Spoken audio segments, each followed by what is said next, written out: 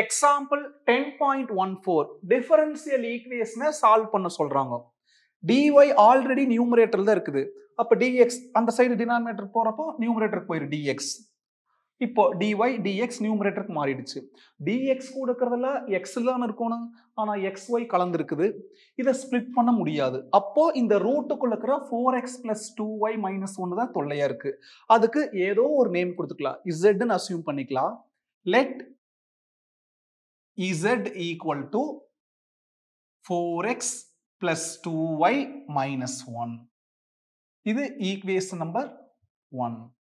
இப்ப கவனிங்க, x ஆல டிஃபரன்ஷியேட் பண்ணலாம். Differentiate with respect to x. ஏன்னா இங்க dy by dx இருக்குது. அப்போ x ஆல டிஃபரன்ஷியேட் பண்ணா தானே dy by dx மாதிரி அங்க ரீப்ளேஸ் பண்ண முடியும். அதுதான் காரணம். z x ஆல டிஃபரன்ஷியேட் பண்ணோம்னா dz by dx equal to 4ங்கிற coefficient அப்படியே இருக்கு. x ஐ x ஆல டிஃபரன்ஷியேட் பண்ணா 1. ஒரு வேரியபிள் அதே வேரியபிள் டிஃபரன்ஷியேட் பண்ணா 1. அப்போ 1 into 4 4 plus 2 கோஎஃபிஷியன்ட். y ஐ x ஆல டிஃபரன்ஷியேட் பண்ணோம்னா dy by dx. கான்ஸ்டன்டோட டிஃபரன்ஷியேஷன் 0. இது ஈக்குவேஷன் 2 னு கூட அசியூம் பண்ணிக்கலாம், தப்பில்லை. இப்ப கவனிங்க, dz by dx equal to 4 plus 2 into என்னது dy by dx. ஈக்குவேஷன் 1 பாருங்க, dy by dxங்கிறது என்னது root over 4x plus 2y minus 1. இதுக்கு என்ன காரணம்? ஈக்குவேஷன் 1 காரணம். from equation 1. அடுத்தது dz by dx equal to 4 plus 2 into root over 4x plus 2y minus 1. அதை என்னன்னு அசியூம் பண்ணியிருந்தோம்? z. அப்ப இதுக்கு பதிலா z ன்னு ரீப்ளேஸ் பண்ணிக்கலாம். ரூட்டுக்குள்ள இதுக்கு பதிலா z. இதுக்கு என்ன காரணம்? ஈக்குவேஷன் 2. from equation 2. இப்போ நியூமரேட்டர்ல இருக்கிறது டினாமினேட்டருக்கு வந்து இந்த டினாமினேட்டர்ல இருக்கிறது நியூமரேட்டருக்கு போயிரு. dz by 4 plus 2 root z equal to dx. இப்ப பாருங்க, வேரியபிள் செப்பரபிளா மாறிடுச்சு. பிகாஸ் dx ஆபரேட்டர் நியூமரேட்டர்ல இருக்குது, dy ஆபரேட்டர் dz ஆபரேட்டர் நியூமரேட்டர்ல இருக்குது. x கூட இருக்கிறது xr கான்ஸ்டன்ட், 1ங்கிற கான்ஸ்டன்ட் இருக்குது. z கூட இருக்கிறது zr constant, z with constant. அப்போ கரெக்டான அரேஞ்ச்மெண்ட். இப்படி அரேஞ்ச் ஆன உடனே இம்மிடியட்டா என்ன பண்ணணும்? Take integral on both sides. அப்ப இந்த பக்கம் ஒரு இன்டெகிரல் dz by இதுல எதை காமன் எடுத்துக்கலாம்? இங்கேயே 2 காமன் எடுத்துக்கலாம். மீதி 2 plus root z equal to integral dx. ரெண்டு பக்கம் இன்டகிரேஷன் எடுத்துக்கிறோம். இன்டெகிரல் dxக்கு x னு டைரக்டா ஃபார்முலா இருக்குது. இப்போ இங்க பாரு, இது ஏதோ ஒரு ஃபார்மட்ல இருக்குது. பட் இது ஃபார்முலா வர மாதிரி நாம அரேஞ்ச் பண்ணணும். ரூட்டுக்குள்ள என்ன இருக்குது? z. zக்கு ஏதோ ஒன்று ட்ரீட் பண்ணிக்கலாம். டீன்னு ட்ரீட் பண்ண வேண்டாம், டி ஸ்கொயர்னு ட்ரீட் பண்ணலாம். ஏன்னா ஸ்கொயர் வர மாதிரி ட்ரீட் பண்ணாதான் ஸ்கொயரும் ஸ்கொயர் ரூட்டும் கேன்சல் ஆகும். அப்ப zக்கு பதிலா என்ன எடுக்க போறோம்? D square. Let z equal to D square. கவனிச்சிங்களா? xy கலந்து வரதுக்கு z ட்ரீட் பண்ணியிருந்தோம். திரும்பவும் அந்த zக்கு இன்னும் ஒரு பேர் வைக்கிறோம். அப்போ கடைசியில எல்லாமே xy வர மாதிரி ரீப்ளேஸ் பண்ணிக்கணும். அதுல நம்ம கேர்ஃபுல்லா இருக்கணும். zக்கு ஏன் டி ஸ்கொயர் எடுத்துக்கிறோம்? டி ஸ்கொயர் எடுத்தா ஸ்கொயர் ஸ்கொயர் ரூட் கேன்சல் ஆகி tங்கிற வேரியபிள் கிடைக்கும். இப்போ z t ஆல டிஃபரன்ஷியேட் பண்ணனும்னா dz by dt. t ஆல டிஃபரன்ஷியேட் பண்ணா t பவர் n க்கு தான் ஃபார்முலா. கரெக்ட்டா t பவர் n பவர் கீழ வந்துட்டு அப்புறம் ஒன்னு கம்மியாகு 2t பவர் 1.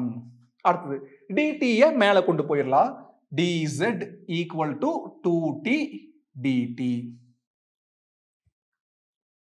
இந்த ரெண்டையும் கொண்டு வந்து இந்த ஈக்குவேஷன் 3ல சப்ஸ்டிட்யூட் பண்ணிக்கலாம். அப்ப ஈக்குவேஷன் 3 இம்ப்ளைஸ் பாருங்க, இன்டெகிரல் dz ஃபுல்லா டீக்கு மாற போகுது. dzங்கிறது என்னது? 2t dt by 2 into 2 plus root z. zங்கிறது என்னது? t square. zங்கிறது t square. அப்ப ஸ்கொயர் ஸ்கொயர் ரூட் கேன்சல்னா வெறும் t தான் இருக்கு.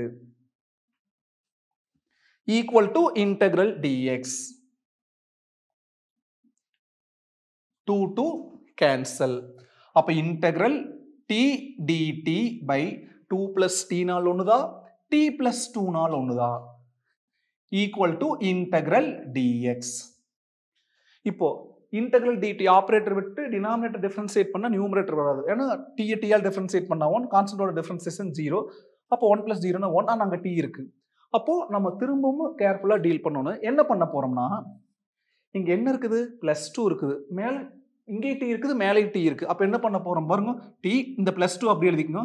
-2 by t plus 2 dt. கவனிச்சீங்களா? ஏதாவது ஒரு ஆல்டரேஷன் பண்ணா அது ஒரிஜினல் மீனிங்கை மாத்தாம ஆல்டரேஷன் பண்ணணும். அதுதான் மேக்ஸ். இப்போ நாம என்ன பண்ணிக்கிறோம் +2 -2 போட்டிருக்கிறோம். அந்த +2 -2 என்ன ஆயிரு கேன்சல் ஆயிரு. கேன்சல் ஆன என்னது integral t dt by t plus 2. பாருங்க மேல தான் இருக்குது integral t dt by t plus 2. அதே இங்க -5 இருந்தா மேல என்ன பண்ணப்போ -5 + 5 +8 இருந்தா மேல +8 -8. ஏன்னா மீனிங் மாறாது. Equal to integral dx. என்னைக்குமே நம்ம நியூமரேட்டர் ஸ்ப்ளிட் பண்ணலாம். a plus b plus c by d னா a by d plus b by d plus c by d. அதே மாதிரி இதை t by t plus 2 plus 2 by t plus 2 minus 2 by t plus 2 இப்படி 3 டேர்ம்ஸா split பண்ணலாம். நம்ம என்ன பண்ண போறோம்னா 2 டேர்ம்ஸா ஸ்ப்ளிட் பண்ண போறோம். இதுக்கு தனியா இதுக்கு தனியா. ஏன்னா அப்பதான் t plus 2 by t plus 2 ரெண்டு கேன்சல் ஆகி ஒன்னு வரும். அது டைரக்ட் ஃபார்முலாவா மாற வாய்ப்பு இருக்குது. அதுதான் ரீசன். அப்ப integral t plus 2 by t plus 2 னா சேம் பை சேம்னா 1. அப்புறம் -2 by t plus 2 dt. டவுட்டா இருந்தா எல்சிஎம் எடுத்து பாருங்க. அதே மீனிங் கொடுக்குது. அதே மீனிங் அது கொடுக்கும் சொல்ல வர. t plus 2 by t plus 2 னா 1. 5 by 5 னா 1. அது மாதிரி t plus 2 by t plus 2 னா 1. அப்புறம் -2 by t plus 2 equal to integral dx. Integration addition சப்ராக்ஷனுக்கு இண்டிவிஜுவலா பிரிக்கலாம். அப்ப அந்த இன்டெக்ரல் dx இந்த ரெண்டு டேர்முக்கு பிரிக்கலாம். ஏன்னா சப்ராக்ஷன்ல இருக்கு. அப்ப இன்டெக்ரல் 1 into dt dt பாருங்க 1 into dt dt integral dt. அடுத்தது -2 into இந்த இன்டெக்ரல் உள்ள வந்துருச்சு dt உள்ள வந்துருச்சு dt by t plus 2 equal to integral dx. Integral dt direct formula. Integral dx னா x, இன்டெக்ரல் dy னா y. அதே மாதிரி இன்டெக்ரல் dt னா t -2 into dt நாள் ஒண்ணுதானா 1 dt நாள் ஒண்ணுதானா. இந்த இன்டெக்ரல் dt ஆபரேட்டர் விட்டுட்டு டினாமினேட்டரை டிஃபரன்ஷியேட் பண்ணா நியூமரேட்டர் வருது. t t ஆல டிஃபரன்ஷியேட் பண்ணா 1, கான்ஸ்டன்டோட டிஃபரன்ஷியேஷன் 0. அப்போ 1 plus 0 னா 1. அப்ப டினாமினேட்டரோட டிஃபரன்ஷியேஷன் 1, நியூமரேட்டர்ல 1 வருது. இப்படி டினாமினேட்டரை டிஃபரன்ஷியேட் பண்ணி நியூமரேட்டர் வந்தா லாக் ஆஃப் டினாமினேட்டர். லாக் வரப்போ மாடுலஸ் மறந்துட வேண்டாம். மாடுலஸ் ஆஃப் என்ன denominator t plus 2 equal to integral dx னா x மறந்துடாம ஒரு பிளஸ் c. இப்போ எல்லாம் xy வர வரைக்கும் நம்ம என்ன பண்ணணும்னா ரீப்ளேஸ் பண்ணணும். அப்ப இங்க என்ன இருக்குது t tங்கிறது என்னது அதை பார்த்துக்கலாம். ஃபர்ஸ்ட் எங்க இருக்கு tங்கிறது t ஸ்கொயர்னா z. நமக்கு t தானே வேணும். அப்ப t னா ஸ்கொயர் இங்க வரப்ப square root t equal to root z. அப்ப இங்கே ரீப்ளேஸ் பண்ணிக்கலாம். t க்கு பதிலா root z -2 into log of modulus t. tங்கிறது என்னது root z plus 2 equal to x plus c. அடுத்தது xy தான் இருக்கணும். திரும்ப z க்கு பதிலா ரீப்ளேஸ் பண்ணி ஆகணும். Root over z. zங்கிறது என்ன ஈக்குவேஷன் 2 பாருங்க. 4x plus 2y minus 1. 4x plus 2y minus 1. -2 into log of மாடுலஸ்குள்ள என்னது root z. zங்கிறது 4x plus 2y minus 1 plus 2 equal to x plus c. இதுதான் required solution.